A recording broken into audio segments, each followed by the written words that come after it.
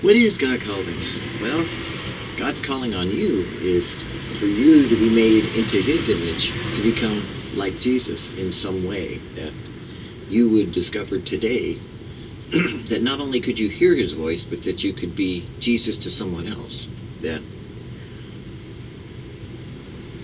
God desires really to sit down with you in the morning, to take the time to have a cup of coffee, to take something out of your day so that He could put something into your day.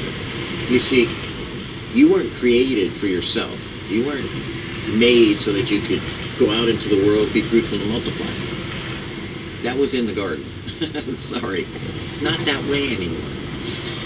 What God has said is to deny yourself, to take up your cross and to follow Him.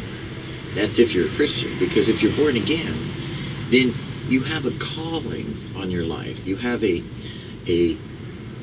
choice to make whether you will do what Jesus said, which He said, follow me, or not do what Jesus said, which is follow your will. His will, your will. One way or another, you're doing somebody's will. And if you're willful, then you're not going to do what He wants you to do today.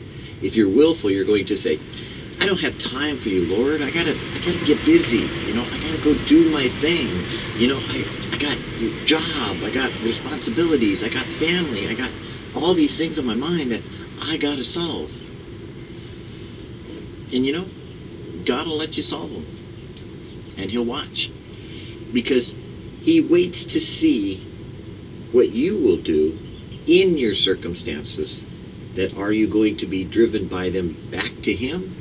Or would you like a better way? Would you like to find a more excellent way? Would you like to have that abundance of peace, that abundance of love, that abundance of joy in the midst of your circumstances? So God says, hey, I'll meet with you. I'll be here in the morning. O Lord, in the morning will I direct my prayer unto Thee, and will look up. Because when God sits down with you in the morning, He wants to fill you with His words. Because you see, His words inside you will give you great comfort. They'll make your mind think about the things of God. And you go, oh, I don't know what to do in this circumstance. Ask God. He'll provide. Really? Of course. Are you sure? Yes, He's always provided, hasn't He? Well, yeah. Well, what should I do? Seek the Lord. Simple.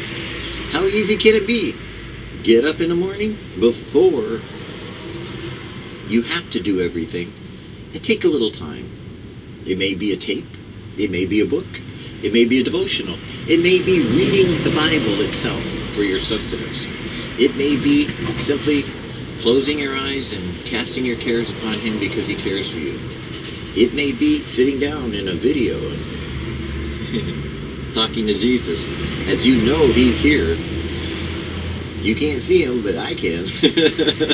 I know He's here. There's no doubt about that in my life. Lord is always here. And the more you realize that, the less you fear, or the more you fear to go somewhere without Him, but you always want to involve Him in your life, so that way you make choices that are according to His will, irregardless of the outcome. The outcome isn't for us to decide.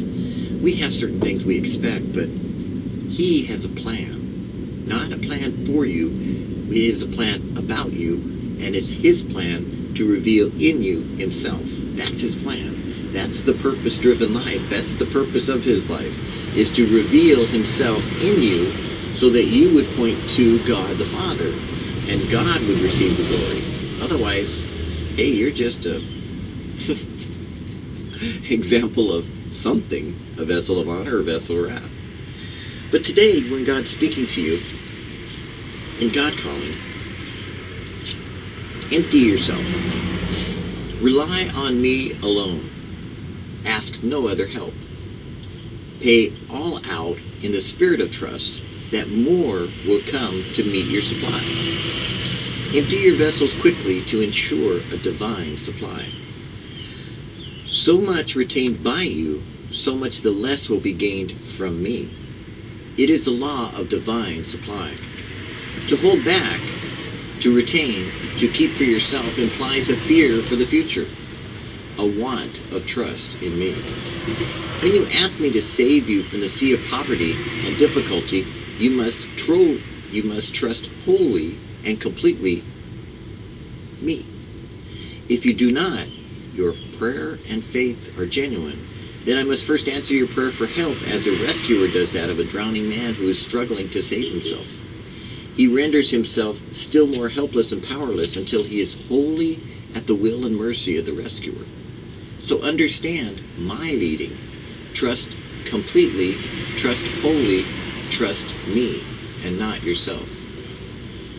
Empty your vessel, I will fill it. You ask to understand divine supply. It is a more difficult lesson for my children to learn. So dependent have they become on material supply, they fail to understand you must live as I tell you. Depend on me. Trust in the Lord with all your heart. Lean not to thine own understanding. In all your ways acknowledge him, and he shall direct your path. It is not about your directions in the day that are as important as his directions in your way as you meet the day. You see, one starts with you in control, the other lets God be in control. And it sounds kind of complicated because you get kind of like, what do you mean, you in control? I didn't hear anything. Are you sure? Was there something that you read, something that you heard, something that suddenly popped into your mind while you were spending time with God? Did you think about someone or something?